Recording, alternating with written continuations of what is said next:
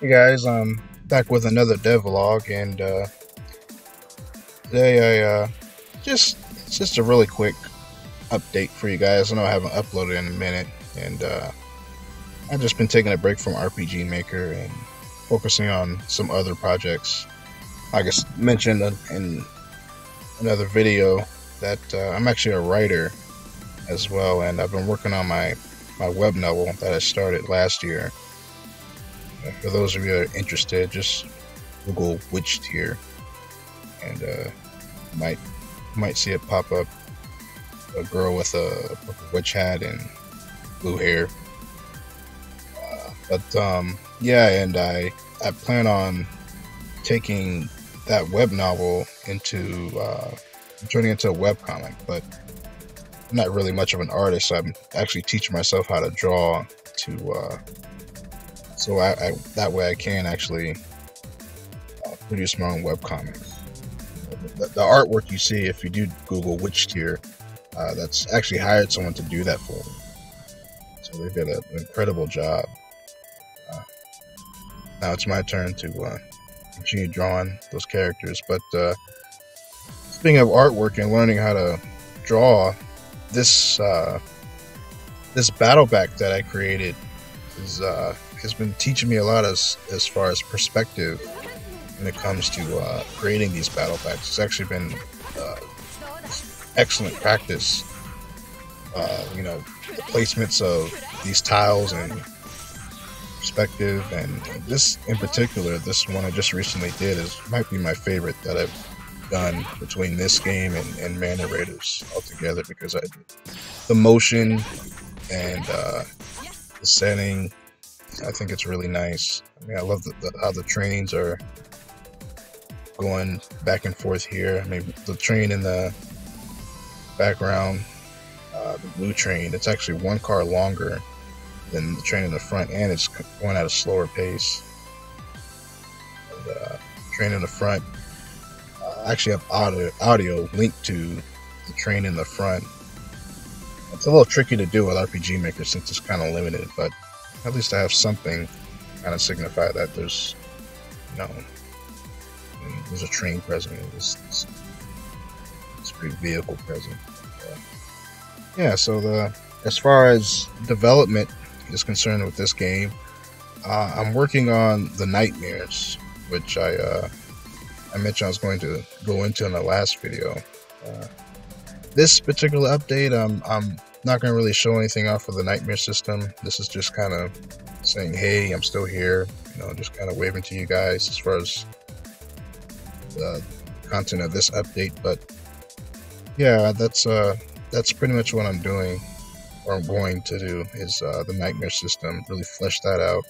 The combat is pretty much done as far as what I want to do. I mean, there might be one or two more broad system mechanics that are virtually self-explanatory, but if I feel it's necessary, or it'll make an interesting video, then I'll probably do that. But yeah, I think I'm pretty much done with the combat. I mean, I have the team attacks that I'm still working on, I'm still fleshing out, but yeah, that's pretty much it. I'm really trying to kind of cut the fat and trying to streamline the content as far as battles are concerned, so that way it can be really easy and digestible. And gameplay you see here, I'm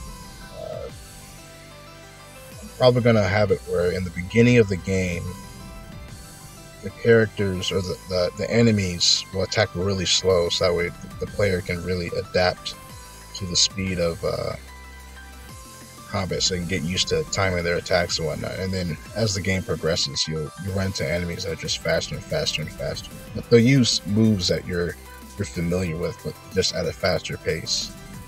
And I think that's what I'm going to do. I'm just going to have like a block of attacks, and then I'll have like 3 sets of the same attacks, and then just one set will be, like the upgraded version, or the higher version will be like a stricter timing and do more damage. And I think from a development standpoint, that'll be easier to deal with than just trying to add a ton of unique attacks for each individual enemy. To just have something kind of uniform, so that way the player, when they see it, they'll just instinctively be able to react to it, or they'll know, at least they'll know what they're dealing with. I've seen that done in countless games, and that's pretty much what I plan on doing in this game too, since it involves so much dexterity. Yeah, and I'm also considering adding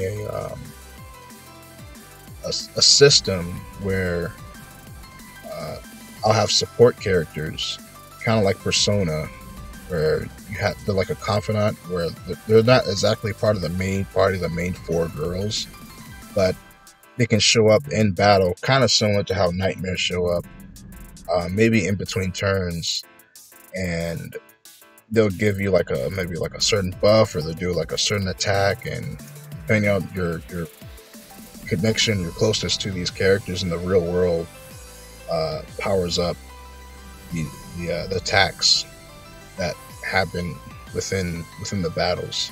Because like I said before, that I'm going the Persona route with this game, where you have the main characters, they're involved in the real world, and the basic plot is there's a bunch of teenage girls in the real world.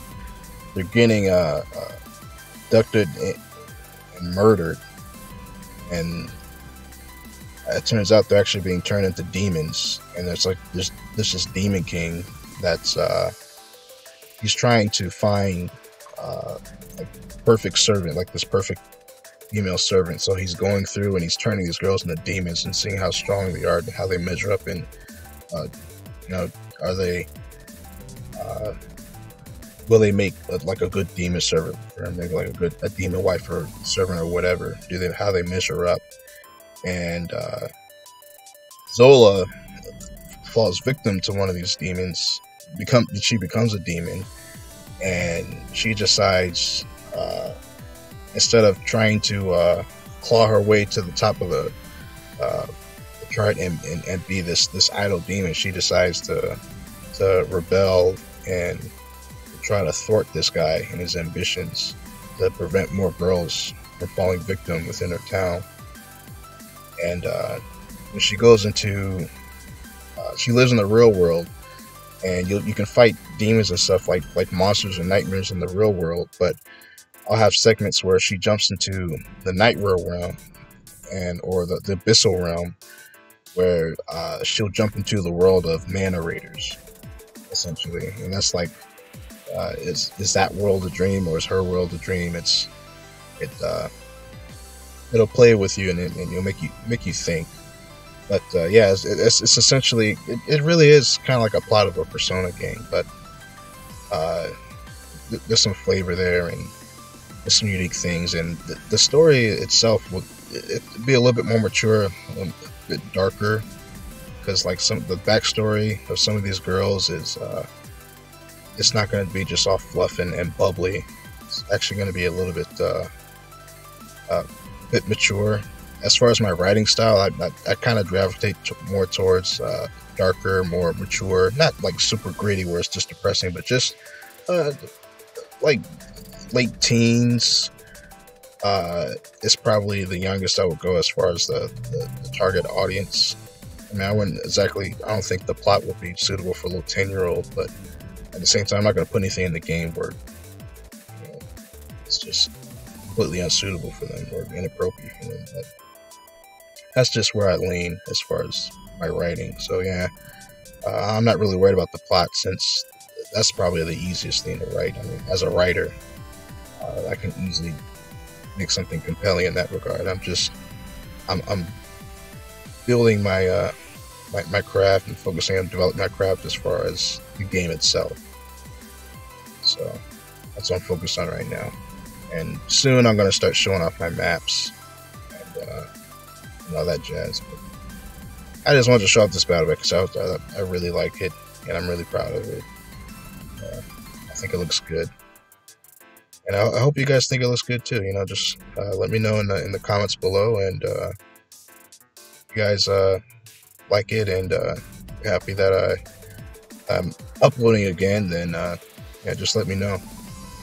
All right, guys, take care.